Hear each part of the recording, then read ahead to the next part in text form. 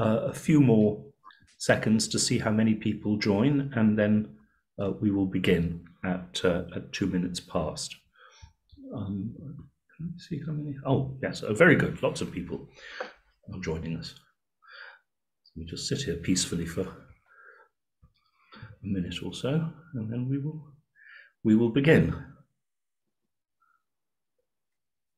I was ordered to tidy up the room behind me, which now looks rather bare as in consequence. Rolling up. Very good. So let us begin. For people who've just joined, I'm Anatol Lieven, Director of the Eurasia Programme at the Quincy Institute.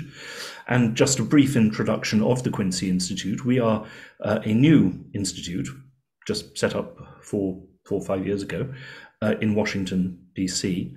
And we are dedicated to promoting restraint in US foreign and security policy and in Western policy more widely, promoting cooperation and compromise as far as possible in international affairs, and to opposing the pursuit of American primacy by military means.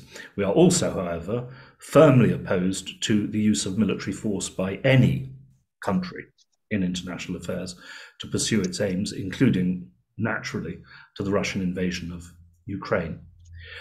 Just one more thing on the subject of Ukraine. Next Tuesday at the same time, I will be holding a book conversation with Dr. Nikolai Petro about his book, The Tragedy of Ukraine. Dr. Petro is one of the leading experts on the internal politics of Ukraine, and we will be discussing his book, the divisions within Ukrainian society and possible paths to peace. So I hope that as many of you as possible will be able to come at the same time next Tuesday, the 28th, as well. Today, however, we are discussing German foreign and security policy. And I don't need to tell you that Germany is, of course, the most important member of the European Union and the most important member of NATO after the United States. And German support has been critical to the unity and firmness of the Western response to the Russian invasion of Ukraine. And will be critical to any united Western approach to China in future, if such a thing is possible. To discuss German policy and the possible differences and divisions within German society, we have an extremely distinguished panel. Ambassador Rüdiger Lüdeking was German representative to the OSCE and served in disarmament for the German government. His last position was as ambassador to Belgium. Sevim Dagdelen is a leading member of the Left Party, Die Linke, the deputy leader of their parliamentary group and spokesperson on foreign and security policy of their parliamentary group, and also chair of the German-Turkish Parliamentary Council? Sorry, I can't quite remember. And like me, a former journalist, happy to say, welcome. And Rachel Rizzo is a senior fellow at the Atlantic Council, an expert on European security, transatlantic affairs, NATO, who was formerly the director of plans at the Truman Center, and has written very widely on these subjects for numerous American and European publications. So, welcome everybody. We will, for the first half hour, I will be asking some questions and encouraging discussion among the participants, and then for the second half hour, I will throw it open to questions from you, the audience, which you can send by chat or Q&A, and I will pass them on. So to begin with, I thought I would start by asking Ambassador Lüdeking. As I said, I mean, German support has been critical to the Western response to Ukraine, and has surprised a great many people by its firmness and by things which would have been inconceivable previously, including, of course, German arms shipments, including heavy weaponry, now Leopard tanks, to Ukraine.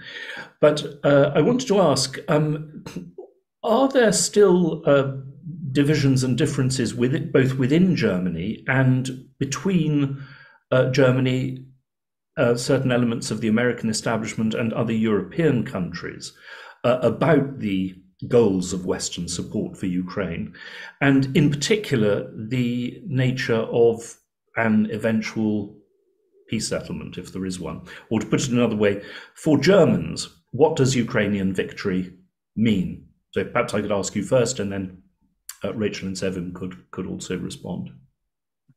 Well, thank you very much. I should perhaps start with what is, I think, has been a continuous thread in our foreign policy from the very beginning, that our security is based on a functioning transatlantic relationship and also the further pursuit of European integration. And for these two reasons, I think it's clear, or it explains somewhat our position there.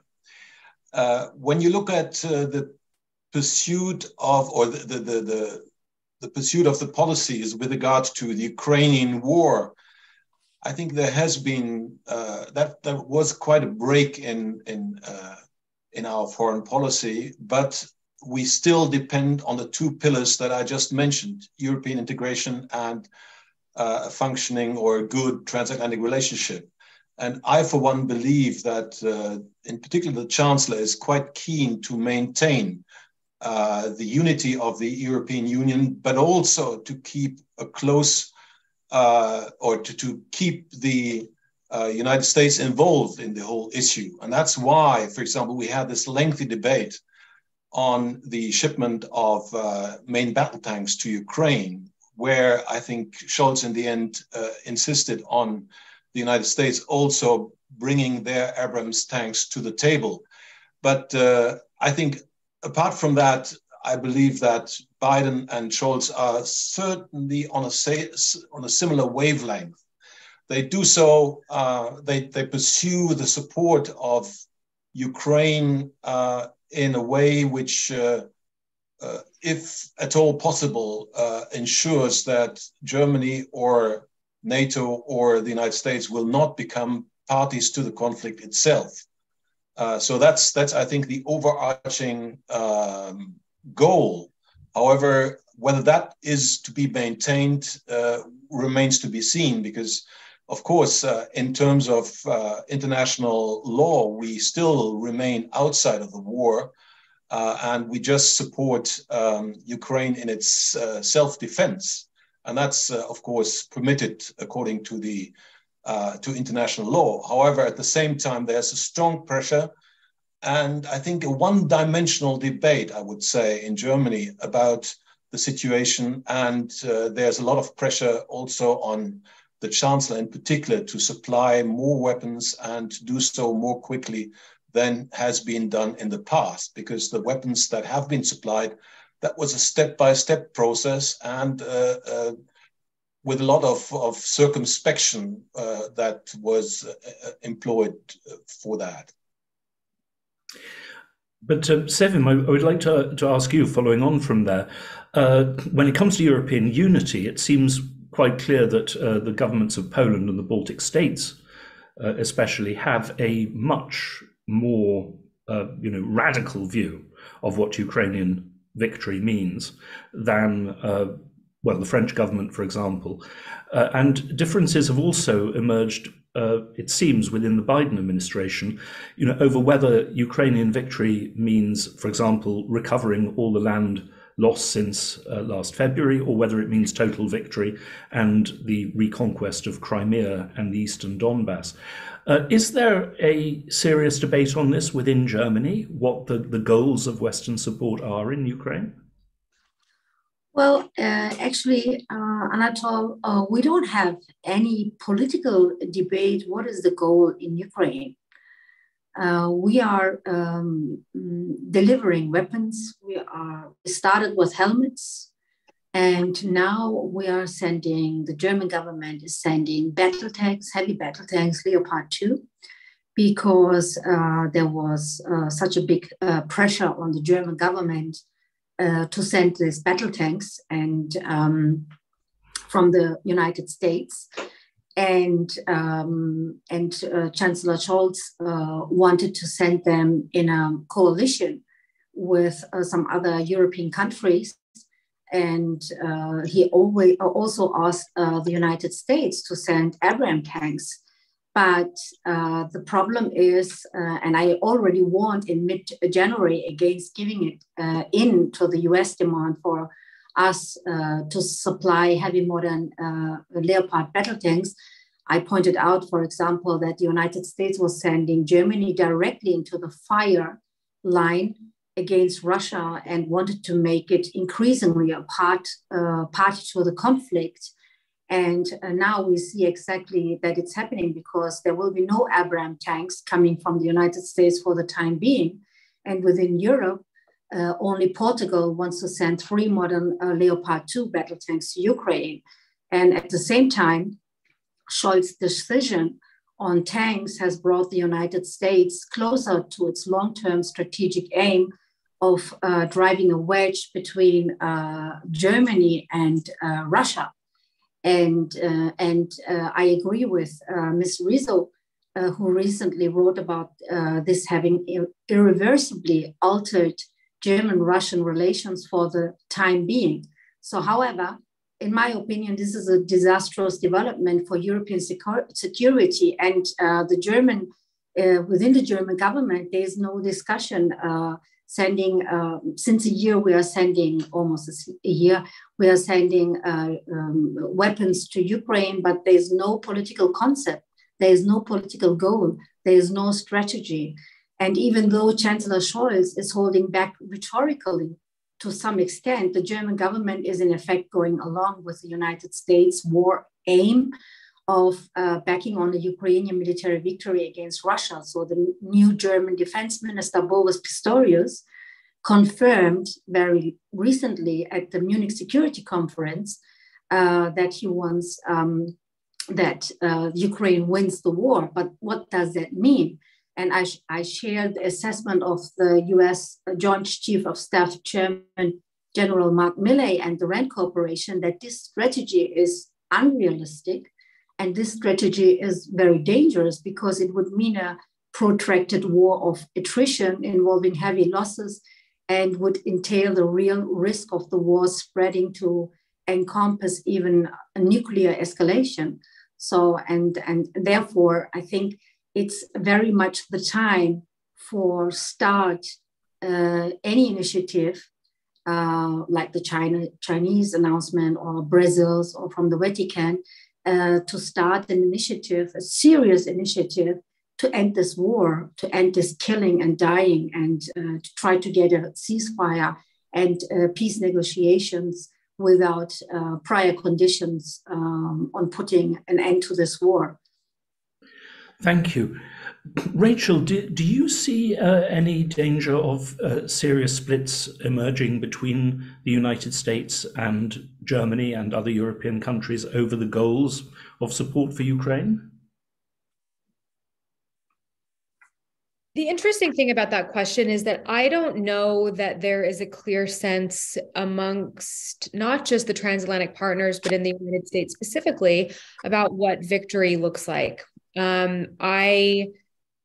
In the conversations that I've had with people outside of government, those who are maybe more hawkish on the more hawkish side of things, have definitely been advocating for a total recovery of all Ukrainian territory. Crimea is definitely a part of that.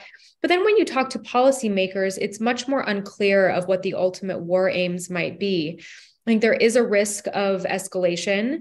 There is the desire, the ultimate desire for the Biden administration and the transatlantic partners to protect every inch of NATO territory. But it's also to defend Ukraine and to push back against Russia. And so while I think that there is a worry about potential escalation, and that's something that we have to be serious about and that we have to be thinking about, what we've seen happen over the last year is the weaponry that we as the United States and Europeans have sent has become increasingly heavy. I don't think that last March, for instance, we would have been having a serious debate around sending tanks to Ukraine, but we've seen how that debate develops over time, and we haven't seen that risk of escalation really take place. And so I don't think that it's fair to say that the ultimate aims of the United States are to put a wedge in between Germany and Russia. I think Germany is coming to terms with the fact that maybe its Russia policy for the last 30 years has been misguided. And this Wandel durch Handel, change through trade, being highly dependent on Russian energy, has been the wrong way to go about things. And you could argue that it's come to that conclusion because it has very quickly weaned itself off Russian energy over the last year. And so I, obviously have a respectful debate here, but also have to respectfully disagree with that ultimate point. So I hope that answers your question, but I don't think there's a clear sense of where things are going quite yet, only that it has lasted, I think, much longer than people initially anticipated. And that is, I think, thanks to transatlantic support and unity that NATO allies have shown. Well, we have a question from the audience, which I'll introduce later, on precisely the background of German policy over the past generation. So we could all return to that because it's clearly a very interesting issue. We also have a question about Nord Stream, to which we will return when I go over to the audience.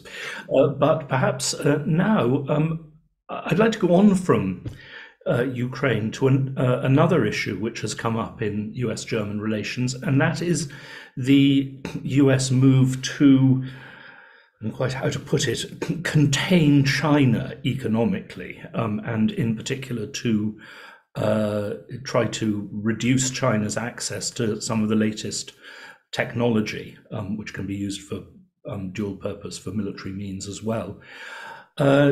This has caused, I believe, considerable anxiety in sections of German industry and the trades unions in particular, because, of course, quite large sections of German industry are heavily dependent on Chinese markets.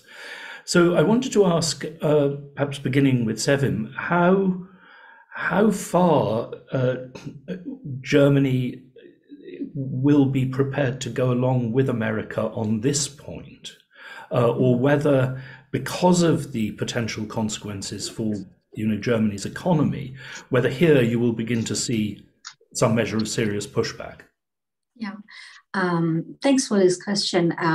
Before I'm going to repeat this, I just want to add something regarding Rachel Rizzo's statement. I mean, there was, we have to be frank and honest. So the key for the prosperity in Germany, for the economical prosperity for Germany, was to have cheap energy. And to get energy from Russia, although it's fossil fuels, it was cleaner and is cleaner. The natural gas resource is cleaner energy than the dirty fracking gas we are getting now from the United States. And it's way cheaper than also. At the moment, we, citizens in Germany, we are paying 10 times more for energy. Our energy prices are 10 times higher than in the United States. So you didn't just imagine what that means, not only for normal citizens, that they cannot afford to pay these skyrocketing prices on energy. It's also a problem, a really big damage for the industry in Germany. So we have a really big threat of deindustrialization. So that's just one point why we had this gas cooperation with Russia. And I mean, if we just look now in the global way, everyone is looking for cheap energy. That's not a shame, that's not a shame.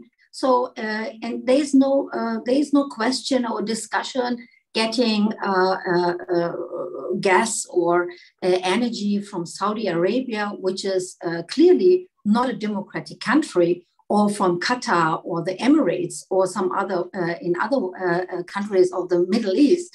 So I think it was normal for our economical interest, for our national interest, to see how can I get the most cheapest and cleanest energy for my economy and for my prosperity. And the second thing is, it's not just that turn, you know. The problem is, in one example, we can see that the term of Zeitenwende disregards the fact, for example, that the German government was already participating in the US-led policy of regarding Russia. Just one example I would like to give you: Angela Merkel, the former chancellor in Germany, and the French former president François Hollande, they just recently admitted that they had only concluded the Minsk agreement to gain time for Ukraine to arm itself. So I think it was already an embedded strategy with the US. So it was not a different policy by the German government than in compared to the US policy towards Russia. And as I said, we have already massive problems in the German society and in the economy. So we had the biggest loss of incomes in the history of the German Federal Republic since 1949. It's about 4.7%, so about 5% income losses. So the Institute for Economy, they're saying that in general, it's about 2,000 euro for everybody who lost this income. And we have an inflation, and we have the problem that that lots of big companies are also going abroad to the United States or some other countries to get cheaper energy prices because of the effects of the consequences, the impacts of the sanctions, the economic war against Russia. It's actually an economical battle to us. So, and when I come to China, the problem is, you know, we have already these economical problems, and China is with a share of almost 10%, Germany's most important trading partner. And not only as a supplier and a source of raw materials, especially for key technologies. So that means breaking ties with China, whose rapid progress over recent decades has moreover seen it grow into one of the world's most important drivers of innovation and technology, would have disastrous, really disastrous consequences for the German economy and thus for the majority of the population in Germany. And it would be really stupid, given the severe effects of sanctions on Germany's economy and industry, to now also ruin our trade relations with China and jeopardize millions of jobs in Germany. And how the discussion in the government is in German government is, it's divided. So on the one hand side, we have the Greens with the foreign minister of Annalena Baerbock. They want more confrontation. They want decoupling with China. And on the other side, we have Chancellor Scholz and the Social Democratic Party, which are following a more moderate policy towards China. Thank you. Rüdiger, your views of this? There are quite a few points that I would like to bring up in response to the points made early on. I would agree. I mean, we don't have any proper strategy, and there's a big debate about whether we call for a victory of Ukraine or whether Ukraine should not lose the war. I think that's quite telling, because it shows that there is no unity, and we are also aware about the discussions within the American government. But my sense was that against the backdrop of also the experience made by Mr. Biden during the Cold War, he is quite circumspect, and he is aware of the dilemma. We have a dilemma, and that's the problem, I think. On the one hand, we want to make sure that the prohibition of the use of force, as enshrined in the UN Charter, which I consider to be perhaps the key provision of a value-based international order, that this is being called into question by the Russian aggression against Ukraine. At the same time, and that's the opposite side, we need to make sure that there's no escalation. And I think hardly anybody talks about escalation these days, at least not in Europe. And I see the risk that there is an escalation once the Russians face a catastrophic military defeat. Then they might even go nuclear. And one cannot imagine what would happen then. And sometimes I deplore the fact that possibly many will speak about the war without taking to heart the lessons that we have learned the hard way sometimes during the Cold War. And we should be aware of the escalation things and about this dilemma. And that is, of course, also driving the whole issue, I would say. With regard to the question as to whether and that comes back also to this dilemma and to our relationship with Russia, whether we have made a fundamental mistake during the previous years or decades and there was never this notion of Wandel durch Handel, change through trade, but there was a broader notion that is change through rapprochement in a way. And I still believe that this is valid. We have lived quite well for a long time throughout the Cold War years, but also after the Cold War without it. And we will have to discuss the run-up to the war in Ukraine even more to identify some responsibilities. And I would argue that at least there is a partial responsibility on the part also of NATO, because it's pursued in particular with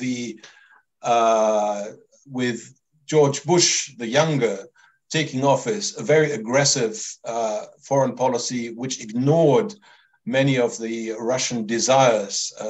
Whether they are justified or not remains, that's beside the point. But I think we need to be aware of them and be aware of some of the red lines that were drawn and was clear in 2008 already. And later on in 2014, that there are red lines with regard to NATO membership of Georgia and Ukraine. Never mind, I think what we would like to see is not ostracizing, or what I think we would need to ensure is not ostracizing Russia or China. On the contrary, I think it's quite clear that Europe is paying the price economically of the Ukraine war. I think Mrs. Dagdelen has already referred to the issue of deindustrialization, which is a risk that we should be all aware of. But I think we will be willing to take at least some of the brunt of the whole situation, but we need to recover and hopefully reintegrate or we need to be aware that we share also a common objective, at least with the Chinese. And that's why the whole confrontational debate is, in my view, very damaging at the moment. We both don't want to have deglobalization. And that's the key point why China didn't like the war that Russia brought to Ukraine, because the implication was that there would be some sort of debate, and we are having that debate of deglobalizing the economic relations. That's not what China wants. And I, for one, would argue more in favor of not being too confrontational all the time in the rhetoric. Just to give one example is during the Munich Security Conference, the Chinese foreign policy guru, Mr. Wang, said that China would bring to the table a peace plan. And he had a discussion with Foreign Minister Blinken in Munich. And what came out of it was the charge or the concern expressed by Mr. Blinken that China would possibly supply weapons to Russia. something that I think is a valid concern, but there was no effort made to join forces to bring to the table a joint proposal for ending the war. And that, I think, should be uppermost in our minds, because whatever is being discussed, victory, nobody knows what it means. It's covering up the differences which exist.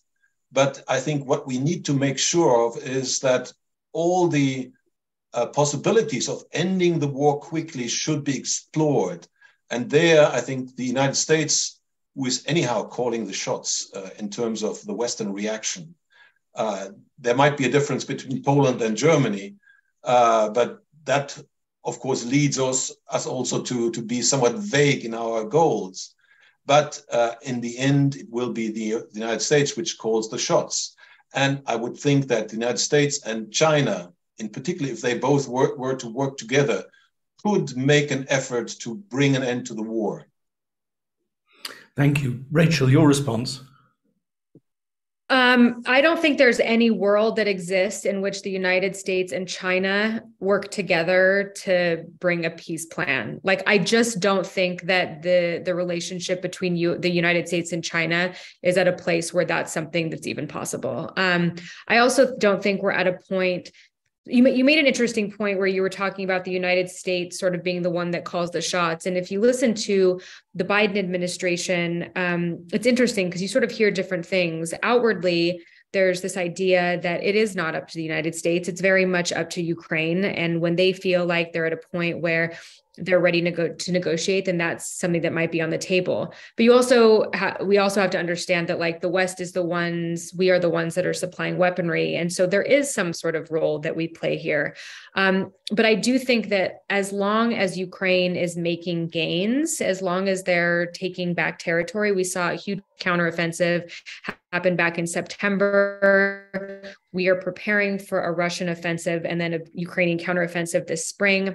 I'm going to be watching closely what happens with the debate around F-16s. It wouldn't surprise me if it looks very similar to the debate around tanks, where we sort of go around in circles for months and then end up sending F-16s in the same way that we sent tanks. But no, I mean, you made some interesting points. I think, the problem I see with China, I don't think anyone is arguing for decoupling or deglobalization. They are calling for making sure that both U.S. or European national security isn't under threat by too deep of integration with China. And I do think that's a problem. I think that we run the risk, Germany runs the risk, and I'd be interested in your thoughts on this, because I'm sure you disagree with me, on running into the same problem with China that they ran into with Russia, where you have a certain policy that takes hold over 10 or 20 years,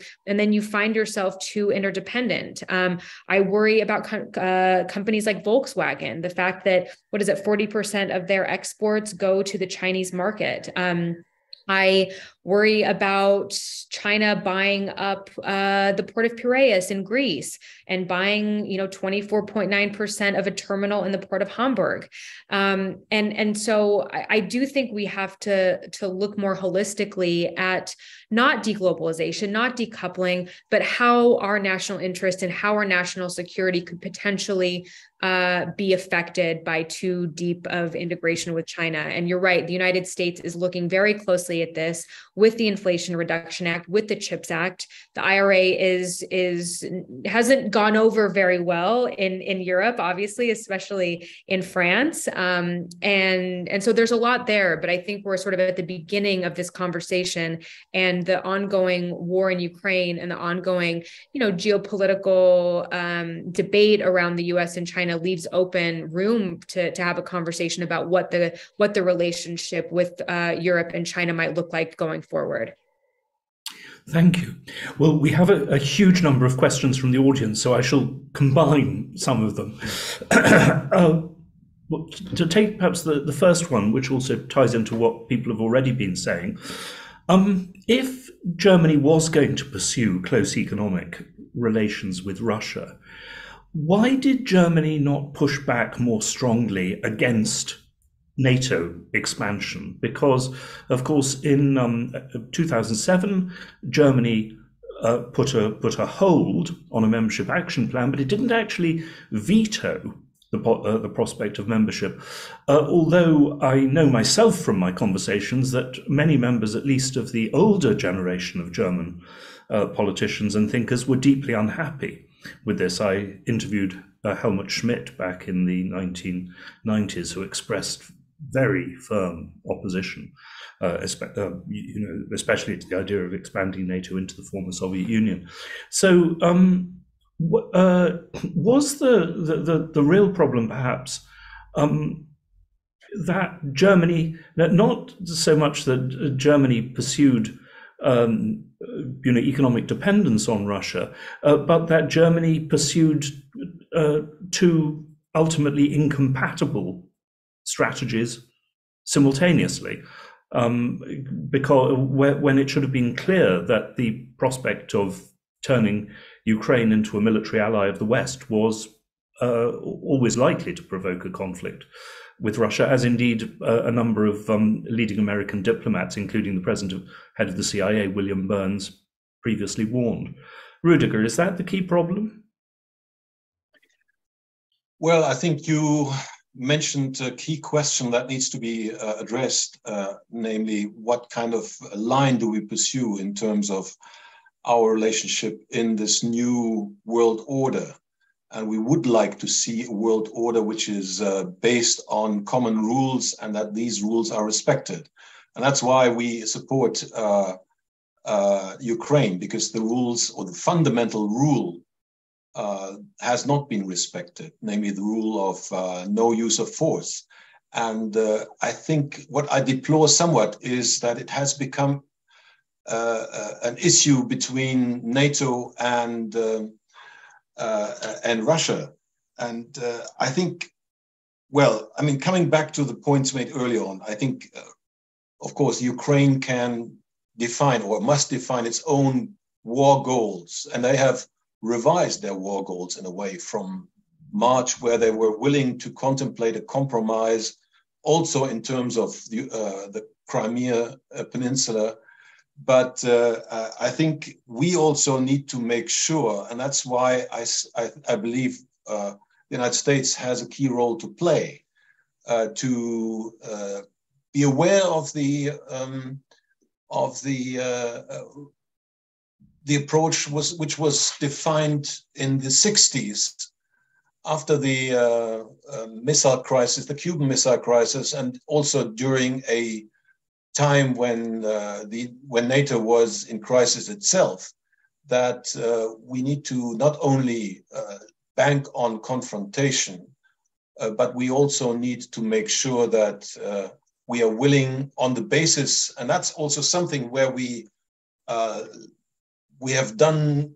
missed our jobs, namely to ensure that that our defenses are in order and that we not run out of ammunition in a couple of days. I think in that regard, I think the Zeitenwende was indeed a turning point from which I had hoped, and unfortunately this hasn't been the case as yet, in my view.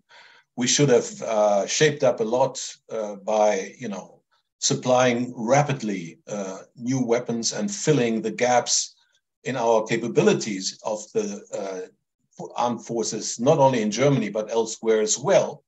And I would even argue that we would need to come back to a compulsory service, not in the armed forces, but a more general one, most probably, which would also allow for making services in other social areas and so forth. But what we are facing now is a multipolar world, and we need to be able to stand up to that multipolar world. And I'm also not very happy with the debate that we are currently having, that it's about confrontation between autocracies and democracies. That doesn't work out. And I think, as was done, and I suspected Egon Bahr when he shaped the foreign policy of or the basis of the policy towards the East in the 60s, I suspected he was selling out to the East, and he didn't.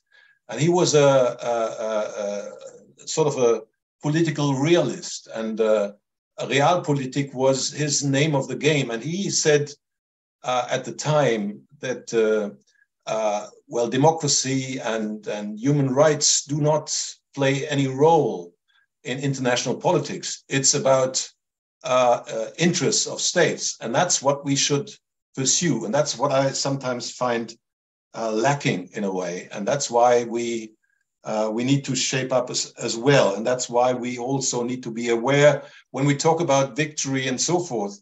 I'm not so sure whether we will be able to achieve that. That's why I think despite the different difficulties that we are facing at the moment, we should explore jointly the possibility to achieve some sort of end to the war, be it through a ceasefire or through an agreement, which might in the end mean also some bitter compromises that Ukraine needs to make. But I think there's a lot to be said for avoiding the risks of further escalation, which will come up the further we go into the war. And even those who are taking the standpoint of moral outrage for their views, and I think it was the government which sort of said that the value-based orientation of foreign policy is now what they are pursuing. I think we need to make sure that we're not facing hundreds of thousands of victims and dead soldiers in the years to come, because I don't see the end of the war as yet, if it pursues as it has been doing in the past. I don't know. I missed your question, I'm afraid. No, it's all right. I mean, I just observed myself, which I think is pretty obvious, that German and questions have been about this. The German underspending on defence over the years has certainly, led to very considerable irritation in America and has diminished German prestige, shall we say, German influence there. But perhaps I'd like now to turn to Sevim. If there is no initiative from the American government to seek a peace settlement, or at least a ceasefire in Ukraine, should Germany pursue this itself independently? And is there any realistic chance of this? Thank you. Just let me say something very shortly to the question you asked. Why Germany didn't protest against the NATO expansion, you asked. Well, I think Merkel and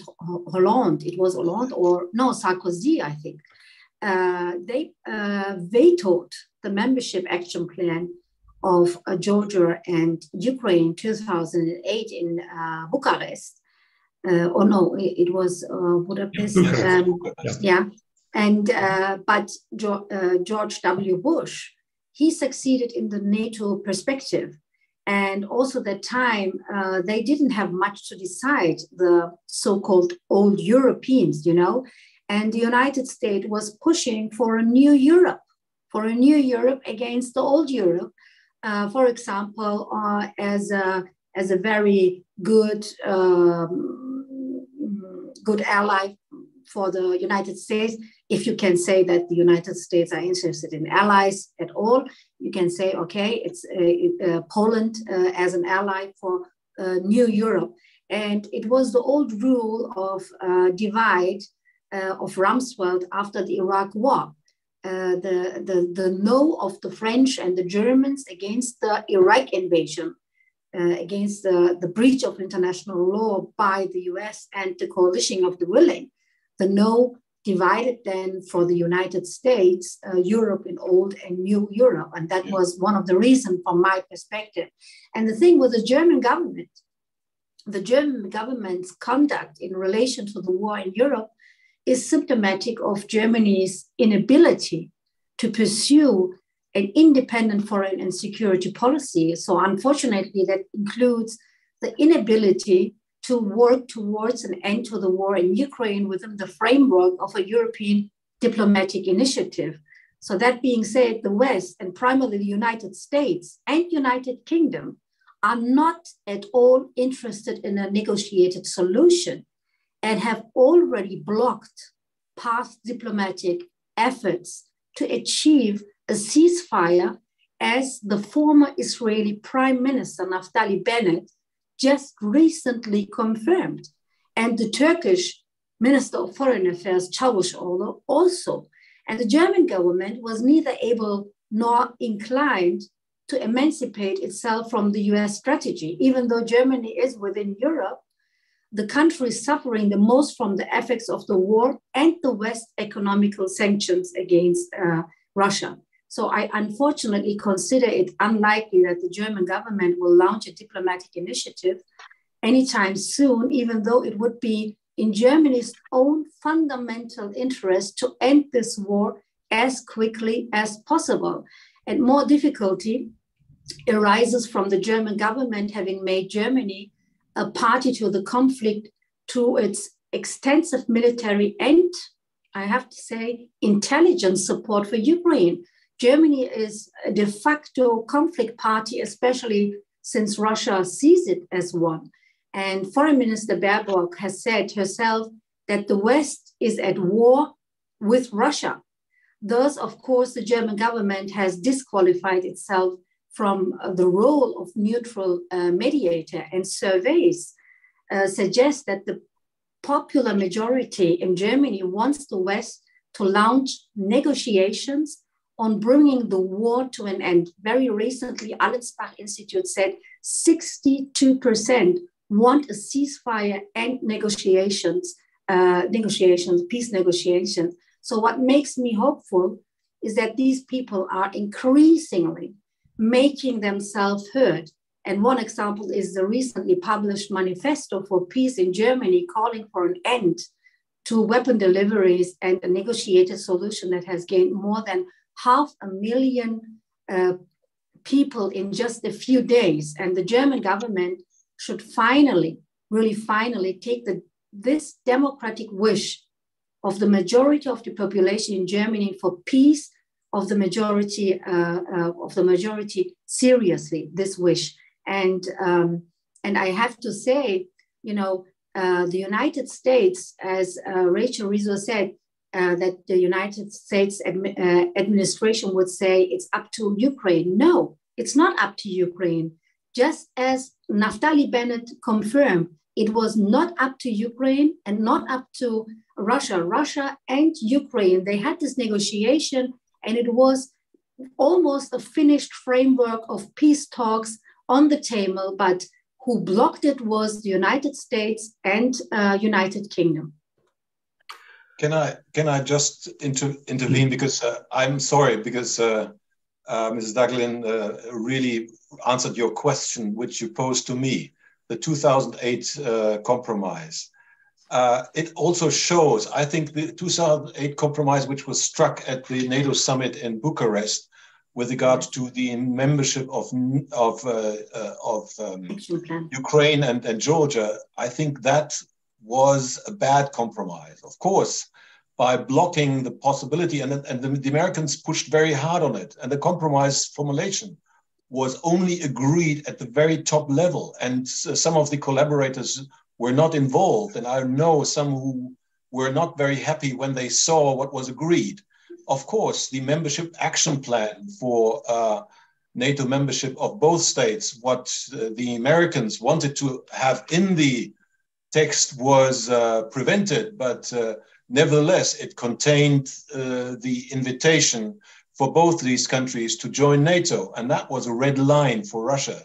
And we knew it, and Merkel knew it, and the French knew it, and others knew it. But I think that's one of the things which strikes me, that since 2001, some of the basic goals were thrown overboard. I remember my first demonstration in the public was in 1968, when you had the Prague Spring. And of course, the new government in Prague wanted to go to a democratic way and wanted to implement democracy in their country. But when the Soviets intervened and came with their soldiers, nobody did intervene from the Western side, because that was clear that, of course, there was a red line. The red line was the Warsaw Pact. Nowadays, that is being questioned. I think, of course, we have in the OSCE agreed on a number of basic common goals, but this notwithstanding, I think we need to be aware that Russia still holds the view that it should be treated as a major power, that it is on a par with the United States. And that's why, for example, I, for one, don't think that a German peace initiative will bear fruit. I think that's why I would think that it would be for the US to push also the Ukrainians to the negotiating table. And I, for one, also regretted that Mrs. Baerbock talked about the war with Ukraine. The war with that we are at war with Russia. On the contrary, I would think we should say we are not at war with anybody, nor is it a war or that we are a party to a conflict between the East and the West. No, it's about something which is very fundamental to the international order, namely the prohibition of the use of force, which was violated by Russia. And that's why everybody should be brought on board. And I, for one, had hoped that the Munich Security Conference, which brings together many people also from the South, that's the developing world, would have been used to that end, but it hasn't, obviously. And so we are now stuck with a situation where the West is seemingly in a confrontational mode with not only Russia, but also with China. And that's something which worries me, because I haven't seen the result of the proposed peace plan that China wanted to bring out, I think, even today. But for me, it's clear that in the end, it's an autocratic state, and they would like to join forces and will not keep Russia in the cold. And Russia is already now a junior partner only to China. So I think they will try to maintain their special relationship that they have also agreed to in the statement that was issued on the 4th of February last year, before the war, where they described their alliance as something very, very special, which would not be comparable to any other alliance. When you say special relationship, speaking as a Brit, I'm inclined to tell the Russians to be very careful about special relationships. It could get you into awful trouble over the years. But Rachel, very briefly, because we're heading towards the end, and I have one important question still to ask. But should the United States push for a peace settlement in Ukraine? And do the countries, including Germany, which are heavily supplying Ukraine with weaponry, does that give them the right to set out their own ideas for peace? You're muted. You'd think that after 2 years, I could figure out how to do a Zoom without me being on mute. No, I think the ultimate goal is for some sort of peace settlement. And I think Europe has a role to play in that. I think the United States has a role to play in that. I don't think we're there yet. I don't think that we are at a point where Ukraine is done fighting. I know we've talked a lot in this conversation about, public support in Germany for a peace settlement, public support in the United States. How about public support in Ukraine? Where is Ukraine in this? How prepared are they to continue on? And I think that right now, if you look at it, there's still a sense that this isn't over. And so while you're right, Sevim, the United States does play a role here, it doesn't play a role in pushing Ukraine to a settlement that it's not ready for. So I think both things can sort of be true at the same time. But I think when we get to when we get to a point where the Ukrainians are serious about this and the Russians are serious about this, which they aren't, I feel like this conversation hasn't really made it clear that, like, this is Russia's war. This is not the West's war. This is not the United States' war. This is not Europe's war. Russia invaded its neighbor, and it needs to be punished for that 100%. Like that's the end of at the end of the day, that's what happened. And so the United States is not going to push Ukraine into a settlement that requires it to give up a ton of its territory to its neighbor that invaded it for no reason. Going back to one thing that you said, I completely agree that the 2008 decision to eventually let Ukraine and Georgia into NATO was completely flawed. Like, I think that was absolutely the wrong decision. That should not have happened. But I also think if you look at what happened in 2014, what kicked off the war in Crimea was not about NATO. It was about Ukraine becoming more interdependent with Europe economically and moving away from what Russia thought was its own sphere of influence. So I think there's, really interesting debates to be had here. But I think if we lean too much on the debate about like what NATO has played in this, I think we lead ourselves down a path that we come to the wrong answer about why we are where we are today. So I think obviously there are some interesting points here. I disagree with most of them, to be clear, but that's what panels like this are for. Sure. I think if there Final were question. Sorry, we're almost to the end. There's one question. There's one question that I have to ask because so many members of the audience have asked it, and that is, Seymour Hersh has, of course, alleged that it was the United States that blew up the Nord Stream pipeline, and certainly there seems to be no motive for Russia to have done so. And I've been struck by the fact that I had expected this to set off a very considerable debate within Germany, without taking sides on who did it. At the very least, a serious debate about the investigation of this. It doesn't seem that anything of the sort is taking place. Why not, Sevim? Well, your question is the right question, because it is shocking how little attention the German media are paying to the revelations of respected US investigative journalist Seymour Hersh. And you have to get your head around this. We are talking about a terrorist attack on Germany's and Europe's energy sovereignty that was apparently carried out by the United States and Norway, our so-called allies within the NATO.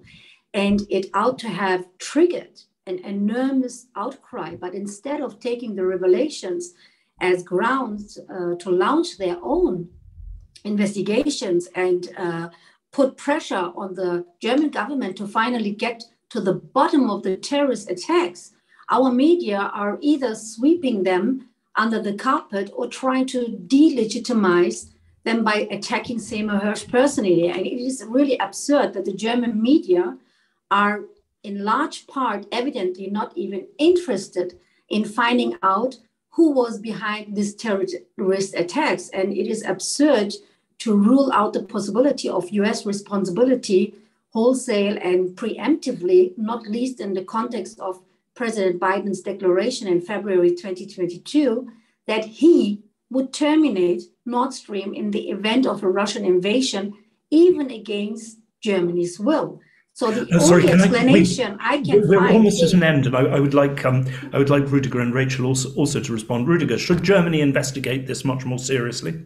Of Yes, we need to do that, but we should also be aware that, and that also pertains to the 2008 compromise, that we are very fixed on the transatlantic relationship. And I think the United States can and should take a responsible attitude towards, guiding the European states. They have the power to do that.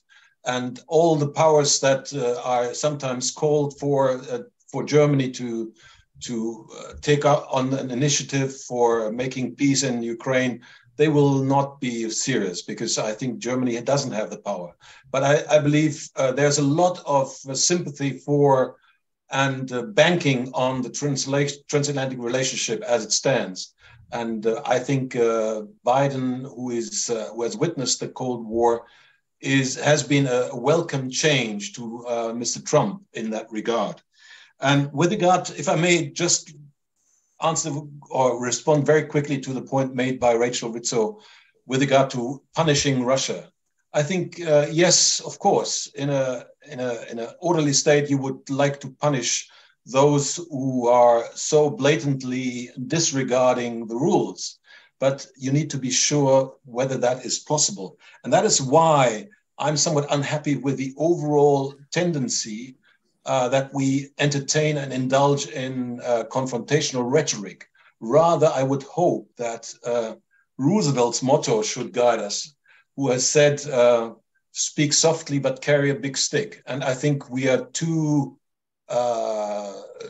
we're not speaking softly at all, and we're not carrying a big stick. I think we need to shape up also our defense, and that is something for NATO as a whole to do in the face of what we are facing, possibly even after the end of the war, namely a Cold War 2.0, which will call for much more effort on the part of also the European states to shape up, and also militarily. And hopefully we will be able to realize what Monsieur Macron has said, namely the strategic autonomy, also militarily. Yes, well, I might reply, that'll be the day. I've been hearing about strategic autonomy for a very long time, but we live in hope. I'm so sorry, we've come to the end of our time. We could talk about these issues for days. I think we will probably be talking about them for years, decades. But thank you all so much for a very interesting discussion. I still, regard Germany as potentially a very important actor. I wouldn't agree that Germany lacks the power. I would say Germany lacks, on the whole, the will, for a whole set of reasons. But anyway, and thanks to the audience for attending. And I'm truly sorry that there are 59 questions. I obviously couldn't get round to the great majority of them. But thank you all so much, and I do hope to see you all again in future. Thank you. Thank you very much. Thank you. Oh, and those of you who can, I hope you will be able to come and listen to Nikolai Petro on the subject of Ukraine next Tuesday. Thank you very much. Goodbye. Goodbye.